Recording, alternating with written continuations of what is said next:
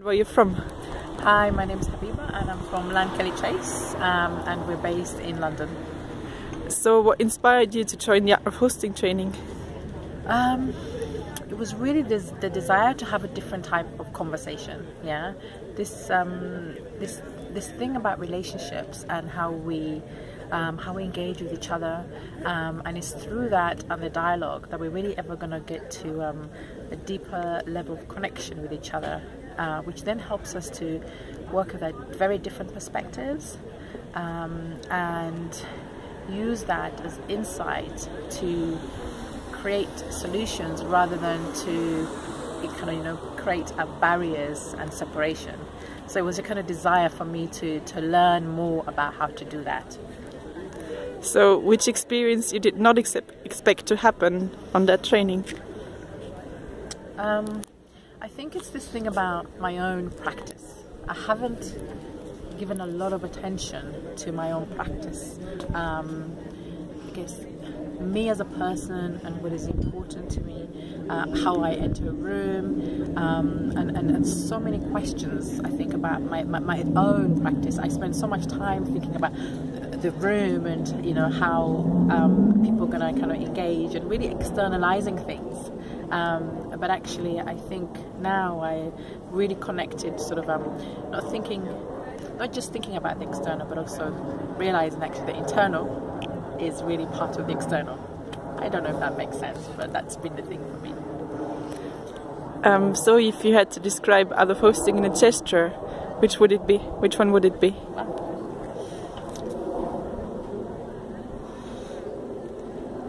I guess a circle of embrace, I don't know. Cool. So what comes to your mind when you think of participatory leadership?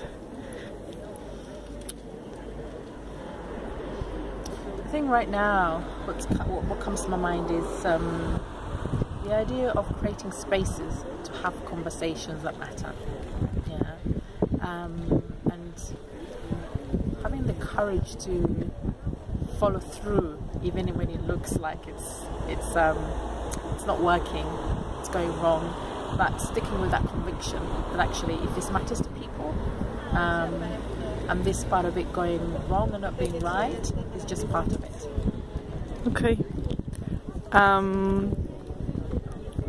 So what are you going to apply first once you get home? I've actually got a meeting on Monday, the day after tomorrow, and so the first thing I am going to apply, we just talked about the 8 breaths. Yeah, and it's really about, I want to work with my core group to think about the things that are coming up in the 8 breaths. One of the key things that we need to talk about Monday is the clarity of our purpose, and then start to think about what are we going to do to prepare the groundwork. So yeah, so it's very, very applicable. Cool. And one last question, what would you want to tell people who did not attend this training? So much I want to say. I think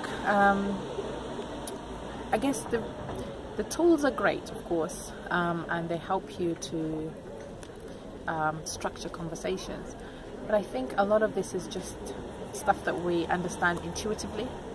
Yeah, and if we deeply care about this, and we have the courage to tame a little bit of our own egos, yeah, and invite other people in, we can actually find that it's a space to connect as human beings is really the key thing.